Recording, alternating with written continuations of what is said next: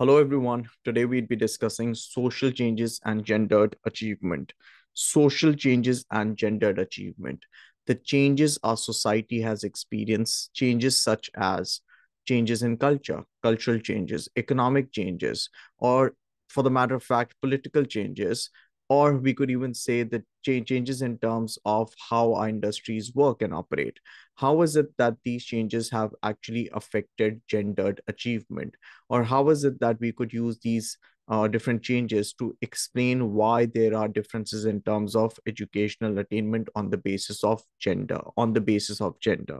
Before we even begin, let me remind you all, as we discussed this in the last topic, if we speak about the 1970s and 1980s, during the 1970s and 1980s, a major concern always used to be about female underachievement.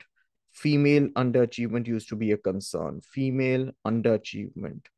However, if we speak about how things are like today, or if I may say, if we talk about the changes that our society has experienced in the last 30 or 40 years, today, with the passage of time, it has been noted that females, by and large, do better than boys. So the concern today is more in terms of male underachievement. Now, this is again, I'd rather say, arguably male underachievement. Now, a change from female underachievement to male underachievement today. Now, even if we have a look at statistics, we'd get to see that since the last 30 to 40 years, there's been a dramatic amount of change experienced in terms of females doing better as compared to males when it comes to educational attainment. By and large, in almost at almost all levels, we see that females today are doing better than males, or we see that girls today are doing better than boys. Now, according to Francis and Skelton, according to these two feminists, Francis and Skelton, in 2005, what they feel is that despite of the fact that girls today are doing better, despite of the fact that girls today are performing better, it is still noted, according to Francis and Skelton again, that females, or the achievement of females, has been marginalized, or in other words, it has been pushed towards a corner. Likewise, they feel that how the school performance of girls, it's been kept at a peripheral, right? They've been cornered down, and they made to feel like they do not count. Now, we're talking about, I just mentioned two feminists, Francis and Skelton, in 2005. They believe, despite of the fact that females are doing better, why is it that the focus still remains on the underachievement of boys? Why is it that nothing is written about, or not enough, rather say, not enough is written about in terms of how females are doing better? Why is it that there's still less of focus on how females did achieve whatever they did achieve? Instead, if anything, people worry about why males are underachieving. Now, taking this step ahead, another thing that has to be kept in mind over here is, which we'd be discussing in detail further, when we speak about when we speak about females doing better, a question that rises over here is, do all females do better? Now, when I say do all females do better, over here, what I'm trying to explain is, there's a possibility that only some females, that is, females probably from the more affluent background, females from a richer background, females from an upper social class, would be the ones who would be doing better. And again, at the same time, there's always a possibility that females from the working class background might not be doing well. So we'd be discussing this point in the next 15-20 minutes. But for now, what has to be kept in mind is, when we speak about, or when we use the phrase female overachievement, we need to be cautious. We need to be careful that we do not end up generalizing this, because there's a possibility that not all females, or not females from all social classes, would be doing better. Now, before we take this topic any further, I'd like to put this into different categories, different headings rather, so that the explanation gets easier, so that you guys understand it in a better manner. Now, let me remind you, we're discussing all of this under the heading of the social changes and gendered achievement. I'd like to divide this topic into six subtopics. To begin with, initially, we'd speak about changing expectations and attitudes of females. Number two, we'd speak about how the different women's movements and feminism has played its role in terms of females performing better today. Number three, we'd speak about how the changes in the labor market have led to females standing a better chance in terms of having job opportunities. Number four, we'd speak about individualization, or in other words, we talk about the extent to which today being self-reliant, being self-sufficient, being self-constructive, constructed, or for the matter of fact, being self-oriented rather has played its role in terms of females performing better, right? The extent to which being self oriented, or in other words, thinking about your own self first, has led to females doing better.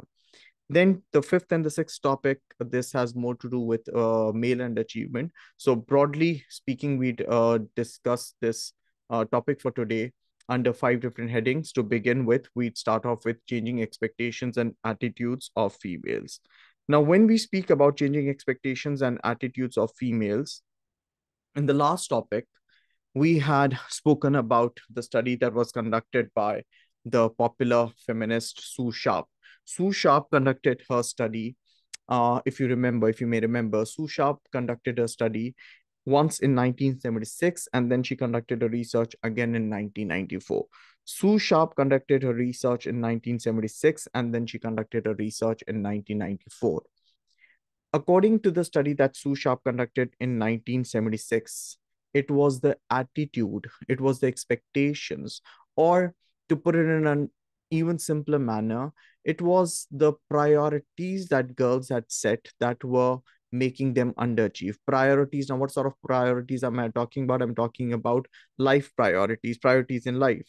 So, the study, my dear, that was conducted by Sue Sharp in the year 1976, according to Sharp, schoolgirls back in the 1970s, that is 1976, if you ask them about the priorities they had in life, for them it was love, marriage, husband, and children, more or less in this order: love, marriage, husband, children. And then came their profession, and then came their career, and then came their education. So, of course, according to Sue Sharp, if you're prioritizing love, marriage, husband, children, and then you think about your career and your profession, that pretty much explains why females were not doing as well as they were expected to do. Now, like I said, Sue Sharp conducted a research once in 1976, and then she conducted a research again in 1974, 1994, 76, and then 1994. That's good about 76, 86, 96, 2 years short. So I'm 18 years after the initial research she conducted. So when Sue Sharp conducted a research again after 18 years, what she found out was that there was a significant amount of change. There was a significant amount of change in terms of the expectations, or the attitude, or for the matter of fact, the priorities that girls held now. The study that she conducted in 1994, according to Sue Sharp again, girls now had started prioritizing their career. And once you prioritize your career, once you move focus towards your profession, you have all the reasons to put in efforts when it comes to education. Because remember, education is seen to be a vehicle or a mechanism that leads to you, what do you call it? Your life chances getting better, right? So education as is seen as a vehicle that helps you experience upward social mobility. Education is seen as a vehicle that helps you get better jobs, which of course lead to being financially independent. So in a nutshell, the comparison of the two comparison, if we speak in terms of comparison between the two researches that were conducted by Sharp initially 1976 and then in 1994, in these 18 years, what Sue Sharp felt was the expectations and the attitudes that girls carried towards their profession subsequently led to them performing better in education. Now, if we delve in this further and try to look at the possible reasons behind this, what was the reason behind this change in expectations and attitudes? According to Sharp, if we talk about marriage rate, back in 1970s, around 80% of girls were interested in getting married. Back in 1970s, around 80% of girls were interested in getting married. However, according to Sharp, when these girls were asked again, or when girls were asked in the 1990s, around 45% of them wanted to get married. So if you have a closer look, there's been a very sharp drop down rate when it comes to getting married, or the girls wishing to get married. And a possible reason behind this. So, see, it's all linked, it's like a chain. According to Sharp, girls' attitudes and expectations had changed. If we try, like I had said earlier, delving into this further, why could this be? I mean, why is it that this change happened? Why is it that girls now had different priorities? A possible reason behind this could be them not being so interested in getting married as much as they were before. Now, why is it that they were not interested in getting married? They were probably not interested in getting married because there's been a rapid rise in the divorce rate. Back in the 1970s and 1980s, as you must have, if you remember, you must have studied this in AS Sociology when you were preparing for paper 2 family. There was a sudden rise in the divorce rate in the UK back in the 1980s and 1990s. Many sociologists refer to it as the dam effect, right? Now, because of this sudden amount of increase in the divorces taking place, girls now, when I say now, I'm referring to the 1990s, girls, according to Sharp, had started to become very wary. They were pretty cautious. They were being careful about getting married because, of course, when you see everyone around getting divorced, you would want to think twice before you step into a relationship and getting married. So in the 1970s, over 80% of girls wanted to get married, but the 1990s, this had dropped to 45%. The girls were increasingly wary of marriage with the rapidly rising divorce rate in Britain throughout the 1980s and 1990s. They had seen adult relationships breaking up around them. Now, this pretty much explains why girls did not want to get married. And when they did not want to get married, this led to there being an increase in the amount of interest girls had started taking in education, which subsequently led to them getting better job opportunities too. Now, taking this step ahead, another important uh, thing that I'd want everyone to keep in mind. The changing expectations and attitudes of girls were reflected both by their parents and their schools as well, right? The changing expectations and attitudes of girls were reflected both by their parents and the schools as well. A number of studies, particularly those of girls from the middle class families, indicated that parents increasingly expect exam results, exam success. And in some cases, they also made the daughters feel like they were never good enough. So all of these sort of changes help us understand the differences in educational attainment based on gender. So like I said earlier, we are discussing social changes and how social changes could be used as an explanation towards differences in educational attainment, of course, in context of gender. The first point, the first heading, the first subtopic that we discussed was changing expectations and attitudes of females. Number two, the second factor that I'd like to discuss over here is women's movement. And you may also refer to this as feminism. Now, there have been quite a lot of women's movement. Many of them gained popularity, some did not. They gained popularity, and these movements, they're better known during the 1960s and 1970s era. So a lot of women's movement, a lot of feminist movements that rose or gained popularity in the 1960s, these movements actually did get success. These movements was successful when it came to bringing in changes in the legal system. Now, what sort of changes are we talking about in the legal system? We're talking about the changes in the legal system that facilitated females better, changes in the legal system that also provided women with better opportunities. Now, for instance, there were some laws that were passed as well, if I may name the Equal Opportunity Act or the Sex Discrimination Act. You might as well Google this. These laws these laws primarily, I mean, the changes that were made in the legal system and these different bills being passed, primarily, if we talk about the reasons, or the if we talk about if we start giving credit to what led to these changes, it would be women's movement, right? So many women's movement led to uh, bringing in a change, or was successful in bringing in a change in the legal system.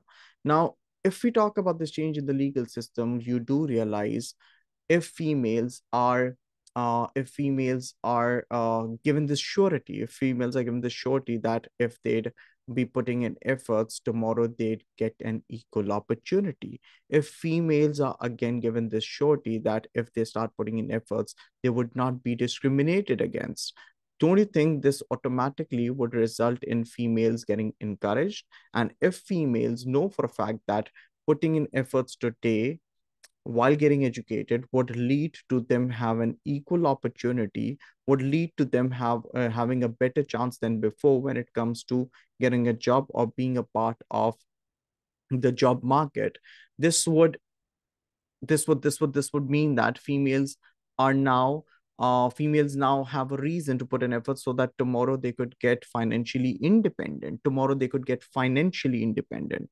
So these changes made in the 1960s and 70s, these movements in the 1960s and 1970s led to there being changes in the legal system. Many females now expected equal opportunity in the education and also in the labor market too. So according to Mitsos and Brown in 1998, women's movement has provided both one incentive to females, right? Incentive, because now they know if they're putting in effort today, these efforts that they're putting today would be fruitful tomorrow.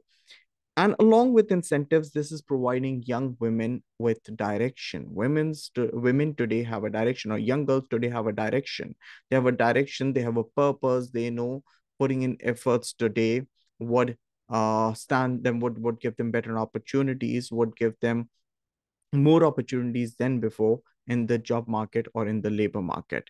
So, taking this ahead, in their view, there, as in Mitsus and Brown's view, the women's movement and feminism have achieved considerable success in improving the rights and raising the expectations as well as the self esteem of women. So, we just got done with discussing two factors. The first factor that we discussed was uh, the first factor the first factor that we discussed was changes in the expectations and attitudes of females. The second factor that we discussed was women's movement and feminism. Now, taking this ahead, this third factor that we're discussing is changes in the labor market. I'm sure you'd all agree over the last 50, 60 years, there have been significant amount of changes in our economy, in the British economy as well. There's been a decline in heavy industry. You do realize a decline in heavy industry. One of the reasons behind this decline in heavy industry was because of automation, because of technological advancement. Now, because of automation, technological advancement, today the amount of people or the amount of workers required as manual workers, that has been decreasing. Today, you do not need as much as manual workers as you did, let's just say, a couple of decades back.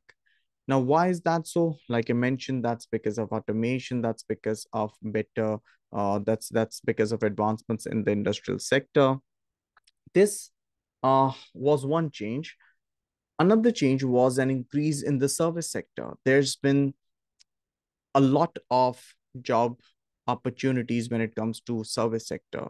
Let me assume we all know the difference between the manufacturing industry and the service industry. Manufacturing industry, when you're manufacturing products, service industry, when you're providing services from banking to legal firms to law firms to teaching to insurance agents to consultants, so on and so forth. So this rise in the service sector, the growth in the service sector, along with employers now showing readiness towards accepting flexibility in terms of working hours, flexibility uh, in terms of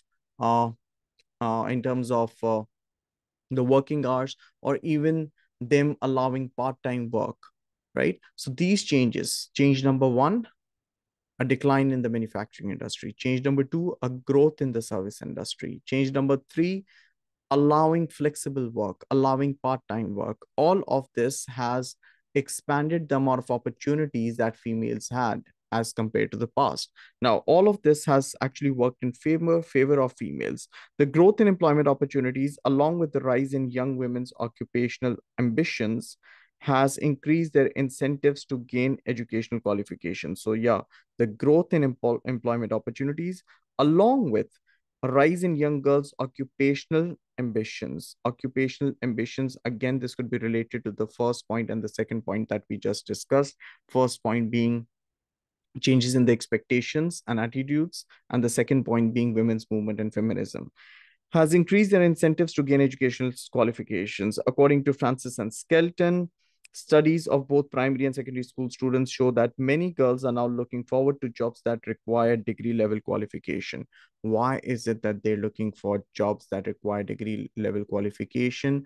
That's because they're more educated females now. We have more educated females now because females, they have career aspirations, they have role models, they have better job opportunities, which has led to their expectations, their attitude towards education changing, which consequently has led to them performing better.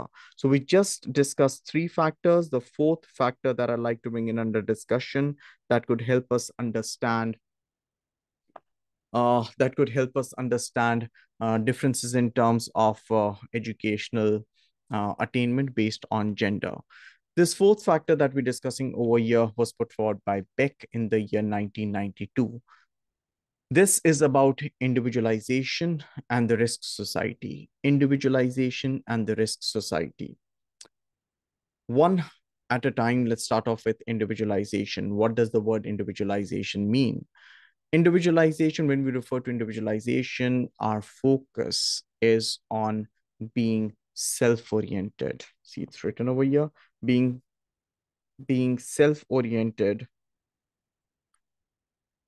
being emphasizing on self-construction, emphasizing on self-reliance, emphasizing on self-sufficiency, right? If I put it in a simple manner, when you start believing that you come first, right? Or I come first, being self-oriented, remember, connect dots here, being self-oriented, or when you start believing that you come first, when you start believing as a female that you come first. So according to Beck argued that the West especially is moving from modernity, that is traditional modernity, into a new phase of modernity which he calls the second modernity. His changes, now why is he referring to referring to individualization as second modernity, or why is it that he's wanting to differentiate between traditional modernity and second modernity? His views have been used to help explain the change in women's educational achievement. So dramatic changes in women's educational achievement, we're linking this up with individualization. When we speak about individualization over here, remember when we discussed about the rise in divorce rate. We'd spoken about the rise in divorce rate, and we had also discussed that this rise in divorce rate had led to women's expectations and attitude towards education changing. Why is it that their expectations and attitude towards education had changed?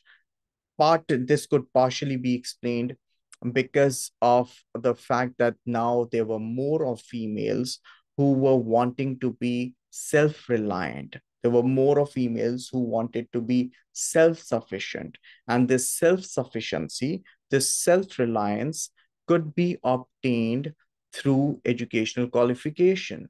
Now, remember, higher educational qualification means you stand a better chance of getting a job that could make you financially independent, right? That could make you financially independent. Now, according to Beck, today's society is characterized by risk and uncertainty. Now, see, like I said, this has to do with individualization and the risk society, right? According to Beck, today's society is characterized by risk and uncertainty and by a process of individualization. For example, with the rising divorce rate in many countries, marriage is increasingly associated with risk and uncertainty, as discussed earlier. Employment is becoming more unstable. There are fewer jobs for life. People are changing jobs very more often. They're retraining. There's been an improvement, and people today work towards learning newer skills. As a result, the job market and the career paths have become less predictable. If they're less predictable, that means there's more of uncertainty.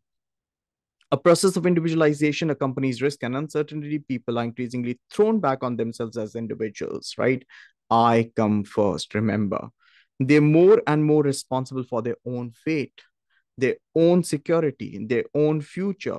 People are becoming more self sufficient and becoming more self reliant, right? Like I'd use the term self oriented. Beck sees women as at the forefront of the individualized self. Beck sees women at the forefront of the individualized self. They are setting the pace for change. He argues that this is due to changes in women's family life, education, occupation, and the laws on gender equality.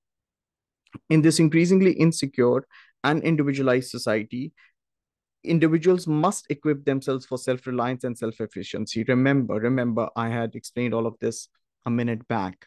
Education is seen as a vehicle. Education is seen as a mechanism. It's seen as a tool that could help you with becoming financially independent. Financial independence is seen as one of the main ways of doing this, and education is regarded as one of the main routes to well-paid jobs that can provide financial independence, right? I just read this out for you, but I'd explained this earlier. Okay. Now, taking this ahead, however, to continue this, right? One, we're talking about using education for financial independence. But do you think it is all about money? At times, it's not just because at times, it's not just because of money. Being educated would lead to you having a career for yourself. You having a career for yourself or you joining a profession means you holding an identity. It's so much more than just financial independence. You having an identity, you having an identity for the third time. You do not just work because you want to earn. You want to be recognized. You want to put in efforts. You want to have a career. You work for recognition, to self recognition. You, as a female, if you're a female, you wouldn't just want to work because you want to earn. You might want to work because you want to be seen as an individual self, an individual. You probably wanting to work because you want to be known as an accomplished person. It is not always about money. So, according to Beck again, when we speak about when we speak about individualization has a lot to do with you having an identity for yourself as well. You being known for what you've accomplished, you being known for your profession, your career. Taking this ahead, however, education is not simply a means to financial security. Sociologists who picture a second modernity generally agree that there's an increasing emphasis on the construction of self and the creation of identity. Studies of girls in primary and secondary school illustrate this emphasis, and Francis and Skelton, the popular feminists again, according to Francis and Skelton, this is important, this is important, and yeah, this is important, and you need to understand this. The majority appears to see that the chosen career as reflecting their identity. Choose a career that you'd want to reflect in your identity. As a vehicle, education should be used as a vehicle for future fulfillment. Education should be used as a vehicle for future fulfillment rather than as simply a stopgap between marriage. This is very deep if you understand this, especially if you talk about the society that we're all a part of. Education by many, or rather say a job for many, is just a stopgap before marriage. According to Francis and Skelton, these feminists believe there are three things, right? This part that's highlighted over here in green, divide this into three parts, and this would help you understand it better. According to Francis and Skelton, the majority appear to see chosen career as reflecting their identity. So your career should help you with identification, or your career, the career you choose is the career, should be the career that you want to identify yourself with. One. Number two, use education as a vehicle for future fulfillment, right? Fulfillment doesn't necessarily with have to do with financial independence or money. Number three, do not only do not only work or get a job because you want a stopgap before you get married. Now, I hope you've all understood this and understood this well. This is Beck, the German sociologist, just in case if you're interested. Taking this ahead. Now, we spoke about, let me take you back so that this would help you connect and realize where we are. So this is the topic that we're doing today. The topic is rather social changes and gendered achievement. Social changes and gendered achievement. What I'd said was, while covering this topic, I'd like to cover this under the heading of six subheadings. Changing expectations and attitudes, done. The women's movement and feminism, done. Changes in labor market, done. The fourth one is individualization and risk society, done. Now, this part, the latter two, they have to do with the underachievement of, arguably, the underachievement of boys. This is where we take a start from now. Now, the educational achievement of boys, the educational achievement of boys. In the 1970s and 1980s, like we discussed some half an hour back, a major concern was that girls are underachieving. However, by the 1990s, this concern had reversed. Now the concern was that boys were underachieving. However, there are many sociologists, many feminist sociologists typically, who question this concern. According to them, is it even the case? Is it even true that girls are uh, overdoing, or if is it even true that girls are overachieving and boys are underachieving? Now, to know this better, let's take this ahead. It is important to note that in general, the educational attainment of boys and young men has steadily improved over the past 50 years. So, according to many feminists, it has been seen that boys have improved. It's a steady improvement, right? If there's an improvement, then why is it that the concern has reversed towards male underachievement? Question mark.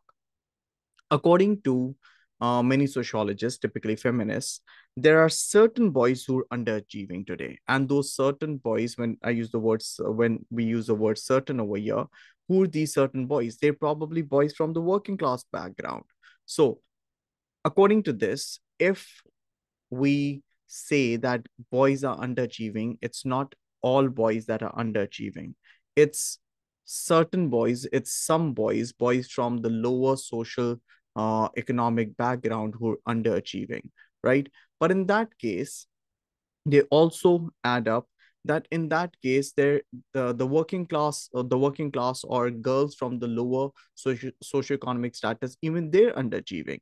So In general, the educational attainment of boys and young men has steadily improved over the past 50 years. This does not indicate underachievement. However, certain boys are underachieving. A higher proportion of working class boys are doing badly compared with other social groups. But the same can be said for working class girls as well. In the UK, for example, white working class boys from low income families who receive free school meals are the lowest performing groups in terms of ethnicity, class, and gender. So if you say boys are underachieving, you're typically referring to working class boys, one. And if you say working class boys are underachieving, so is the case with working class girls.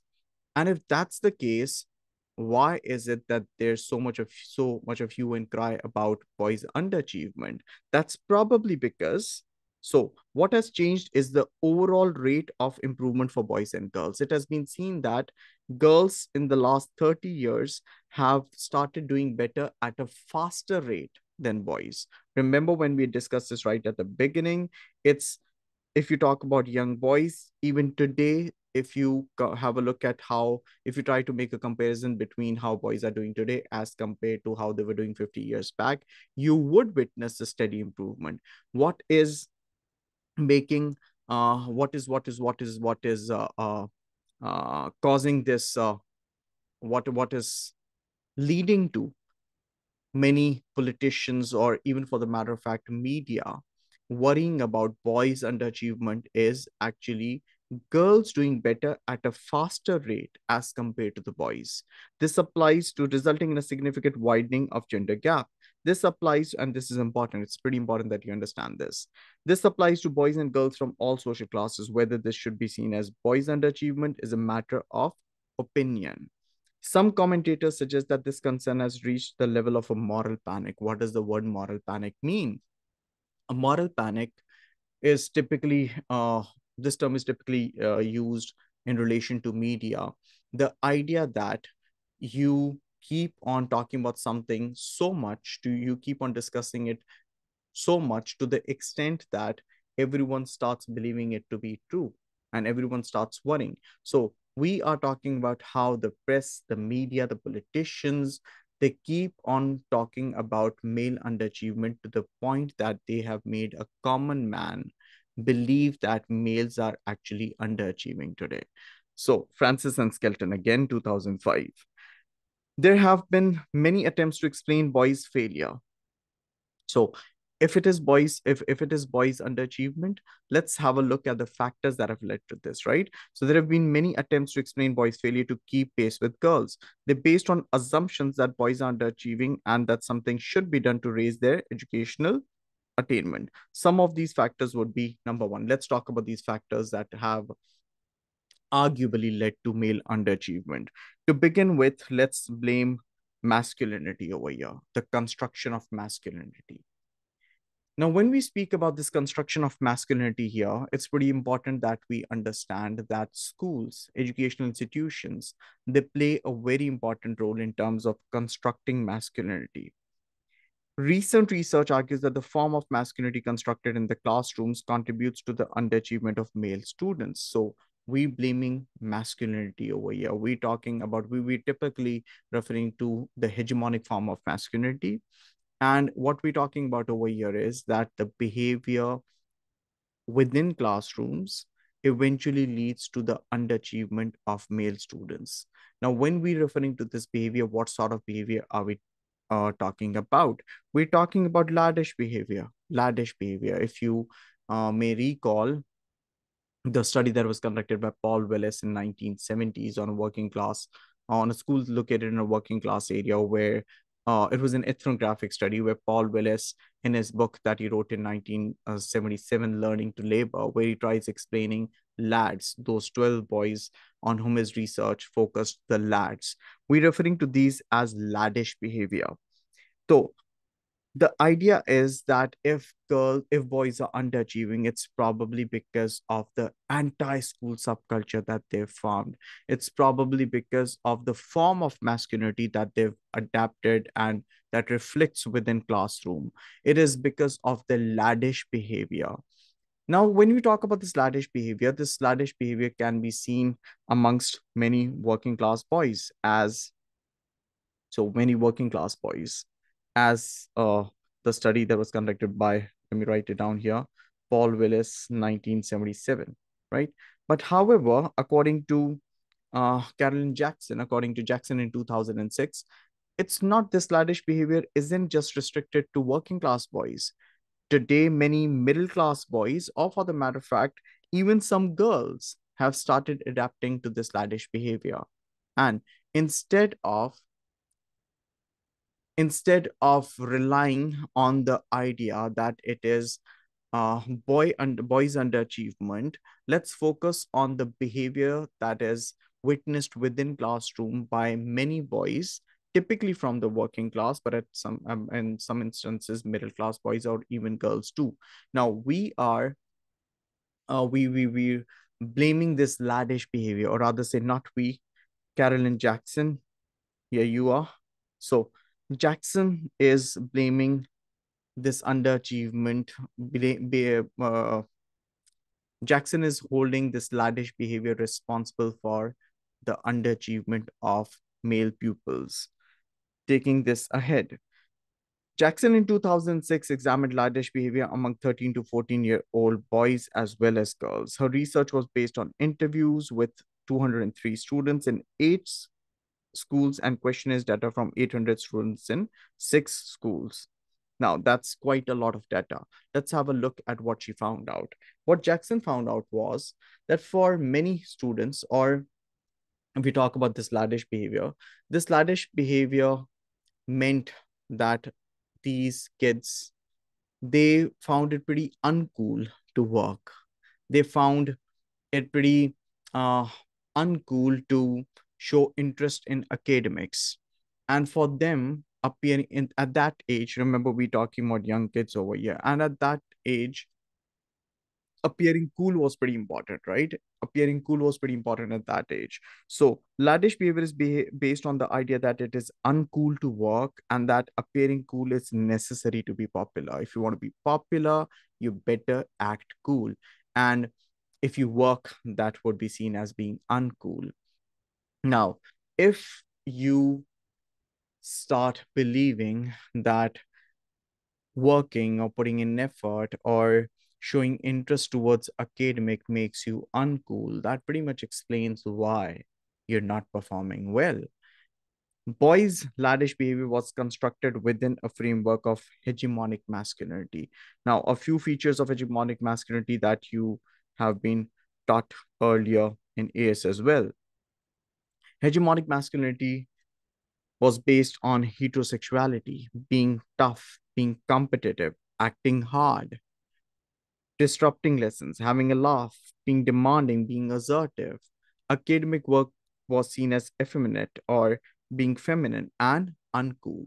Students are faced, according to Jackson, students today are confused. They're actually facing a dilemma. Now, this is again another point that requires a lot of attention, and this makes a lot of sense too.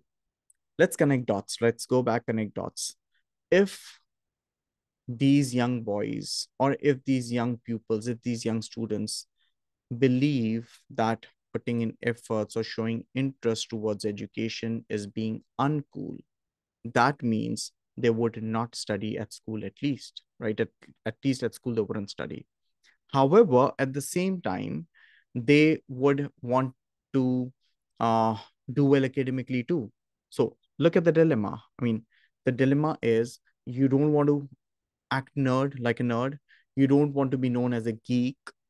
You don't want to be known as someone who takes a lot of interest in education. However, at the same time, you want to do academically well as well. This has resulted, according to Jackson, this has resulted in some kids not showing a lot of interest at school, but at the same time going back home and secretly studying, right? Going back home and studying secretly. However, it should also be noted that not all students would have the resources to do so. Not all students, not all pupils would have enough of personal space at home, the resources. Not all students would be able to afford a private tutor, which again consequently leads to middle class pupils being advantaged here. They have enough of resources to act cool at school while not studying, going back home and secretly studying. However, when we speak about individuals, if we speak about pupils, if we speak about students from the working class origin, they do not have enough of resources. Because they do not have enough of resources, this consequently leads to them not doing well. So let me give this a read. The solution is to appear to reject schoolwork, do not do the requisite amount of messing around, but work secretly, usually at home. This favors middle class boys who have home based resources to do their homework quickly and efficiently. They have the space, privacy, desk, and a computer. They're better able to balance being popular and academically successful. But remember, when I said this probably might work for middle class pupils, but it would not work for working class pupils because they do not have those resources. Now, if you've understood it so far, yeah, I know this particular topic takes longer than others, but nonetheless, I'd like to do this in one go. So another 10-15 minutes and then we'd be through. So if we talk about the explanations behind the development of laddish behavior, why is it? Why is it that young kids appear to be behaving like this? Why is it that they want to, why is it that they feel like showing interest towards academics is being uncool? One of the possible reasons could be because of the pressure to succeed, because of the pressure to succeed, right? On one end, these young kids, they are they know that there's a lot of competitiveness, right? We're referring to this as competitive individualism. Let me repeat, we're talking about the explanations for the development of laddish behavior.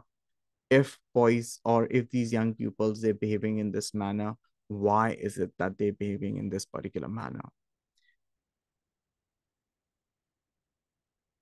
They point to the changes in the wider society which have occurred at the same time as the widening gender gap in educational attainment. So, number one, the first factor, pressure to succeed and fear of failure. A number of sociologists have seen competitive individualism and individual responsibility. At one end, you know that there's a lot of competition.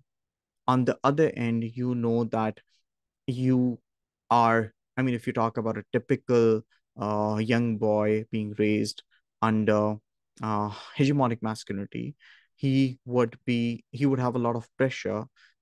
He would have been told time and again since a very young age that tomorrow he has to be the whole soul breadwinner. So on one end, there's individual competitiveness. On the other end, there's a lot of individual responsibility on them, right? So this promotes the fear of academic failure, right? Which deep down inside is making you scared. You want to do well, you don't want to look uncool, but at the same time, you're fearing academic failure too. You're fearing academic failure because there's a lot of pressure on you of having so many responsibilities, because there's a lot of pressure on you because of individual competitiveness. This promotes fears of academic failure and directs responsibility for failure to the individual. Laddish behavior can be seen as a response to this. So, are we talking about a coping mechanism? Is this a coping mechanism? Question mark. The argument that it is uncool to work can be used as an excuse for poor academic performance. There you go. You could use it as an excuse because, see, uh, eventually you're not doing well in academics. An excuse that you could use over here is that you did not put in effort because it was being uncool and you did not want to be uncool or not popular at school. The marketization of school has placed further pressure on students. Schools compete in the educational market. We know all of this. We've studied all of this earlier. Schools compete in the educational market, striving to raise standards and climb league table. The importance of examination success is increasingly emphasized, and students are undergoing pressure to achieve high grades. Laddish behavior can be seen as a defense strategy, like I was saying, a coping mechanism to reduce the fear of poor academics performance or to excuse the reality of failure, because deep down inside, these young boys fear failure. They use this as an excuse to this failure, according to Jackson Caroline Jackson in the year 2006. Now, my dear, we discussed all of this under the heading of the explanations for the development of laddish behavior. Explanation for the development of laddish behavior. One explanation, the first explanation that we discussed was pressure to succeed and fear of failure. Pressure to succeed and fear of failure. The second explanation that we bring in under a discussion over here is the crisis of masculinity. The crisis of masculinity. Now, this crisis of masculinity, if you may recall, you were taught this back in the AS while discussing gender identities. The crisis of masculinity, remember, over the last 25 to 30, 35, 40 years, there's been a steep decline in manual jobs, which we, as we discussed earlier, is because of advancements in the industrial sector. If there aren't jobs that you could have gotten, like if you compare this with the 1977 study by Paul Willis, remember those boys, those 12 lads, they were not studying because they knew for a fact that even if they did not study, they would end up getting manual jobs. But guess what? That was 1977. Today, it's been what, 87, 97, 2007, 2007, 87, 97, 2007, 2017, almost. So yeah, so some 45 years back, things were different 45 years back. There wasn't, uh, the 45 years back, working class individuals knew for a fact that even if they did not do well academically, they would get jobs they would get manual jobs. However, today things have changed. Some sociologists argue that boys and men are experiencing a crisis of masculinity in contemporary society. This has been linked in part to changes in the labor market and the rapid decline in unskilled and semi-skilled jobs over the last 25 years, like I explained. The macho manual jobs reflected traditional male working identities. Their disappearance has left these identities uncertain and under threat. The new jobs in the service sector required were what were traditionally seen as feminine jobs and sensitivities. Now, again, if you remember lads, you'd be remembering ear rolls too. Remember 1977, Paul Willis learning to labor. On one extreme, we had Paul Willis had mentioned lads, and on the other extreme, ear rolls. These ear rolls, they were seen to be pretty feminine because remember they were or for these lads, uh studying had to do with getting clerical jobs, which they found pretty feminine. Working class boys may have responded to these threats to their traditional identities by turning to laddish behavior in school. Now, why is it that they're doing this? They're doing this probably to restore this sense of masculinity, the sense of masculinity that they, or the identity, the masculine identity, the hegemonic masculinity, the hegemonic masculine identity that they were uh, wanting or that they were looking forward towards.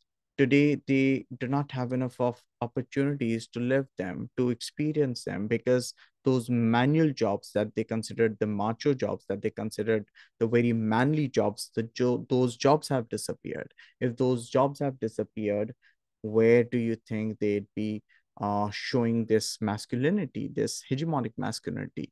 They're probably doing this. Working class boys may have responded to these threats to their traditional identities by turning to laddish behavior at school, right? So, if anything, they wanted to restore that sort of masculinity at school, that sense of masculinity that was experiencing threat. If working class boys believe that males no longer have a clear cut role in society, this could impact on their self esteem and motivation at school. So, the second factor. The third factor, real quick, we discuss educational aspirations and attitudes. Educational aspirations. Girls today have more of educational aspirations. They have more of career aspirations. They have more of role models, like I explained earlier, as compared to boys. So, the more career aspirations you have, the more educational aspirations you have, the more motivated you feel. The more motivated you feel, the more likely it is that you would want to put in efforts in at school. So research by Rampino and Taylor in 2013 and 2015 based on a self-completion questionnaire given to 13 to 15-year-old boys in 13 to 15-year-old kids in Britain. They produced the following findings. One, girls were more likely than boys to see education in a positive light, to want to continue in school after age 16 and go on to university. Now, look at the difference in terms of the attitude that you're carrying, right? Now, according to the study by Rampino and Taylor, girls were more likely than boys. They were more likely than boys to see education in a positive light. They were more likely to continue being in school at the age of after the age of 16 and to go on to university. This reflects a change in the attitude, the change in the expectation, the change in the goals you've set for yourself. These gender differences remained whatever their parents' income and education. One, let me just write one here so that you could. Number two, boys, on the other hand, boys' educational aspirations and attitudes tended to become less positive from the age of 12 and 13. As they grow older, their educational aspirations and their attitudes, they started becoming less positive. Whereas those of girls stayed the same, or in some cases, they even grew as they grew older, right? Number three, unlike boys, girls were more aware of economic downturns when it was harder to get a job. They were more likely to see education as important for employment as compared to the boys. So the more economic, the more they felt that there'd be an economic downturn instead of losing hope. These young girls, as compared to boys, they wanted to put in more of efforts.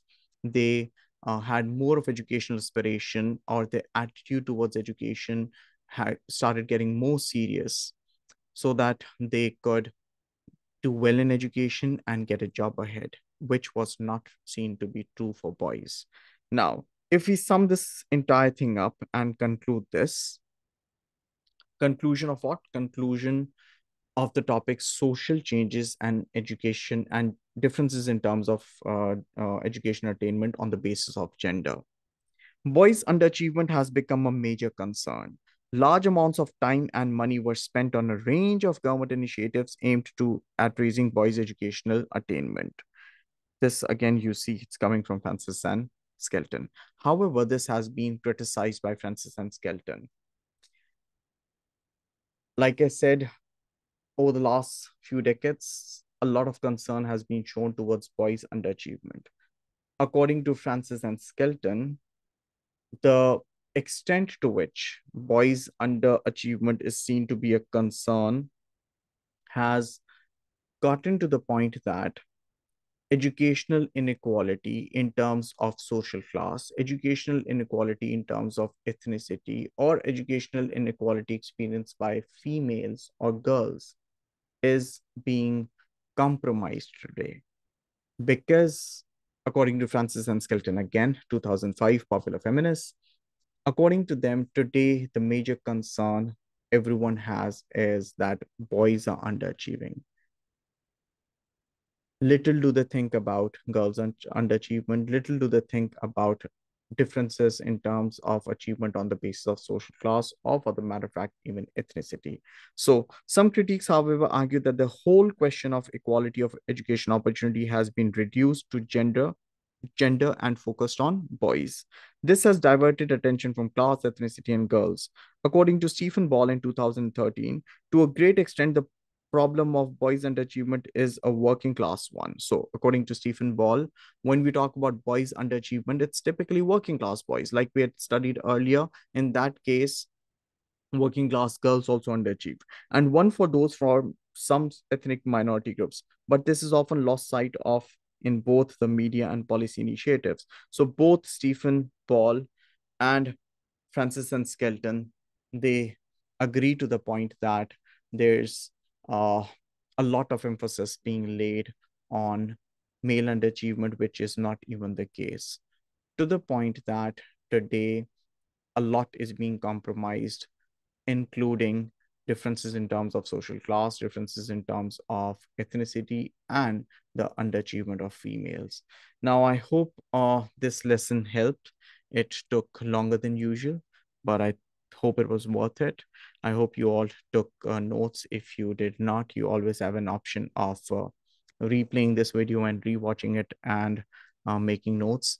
So yeah, it is pretty much it for the day. Take good care of yourselves. Stay happy, healthy, safe, and protected. Stay humble, spread positivity, spread smiles, and Allah Hafiz.